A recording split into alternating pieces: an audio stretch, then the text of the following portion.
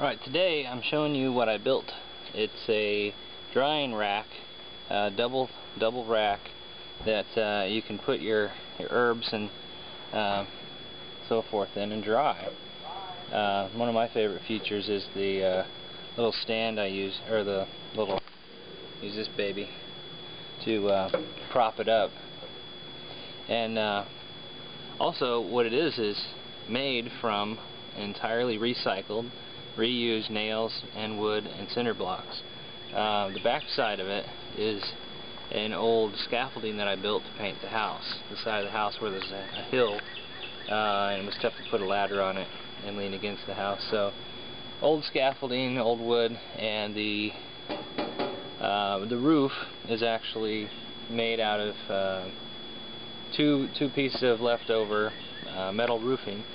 And instead of screwing holes into the roofing, I clamped the roof together with two pieces of wood, so there's no screws involved in the roofing.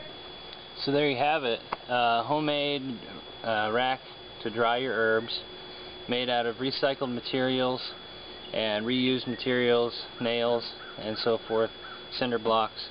Very simple. The old screens were just around, so virtually no construction involved other than some nails and a hammer.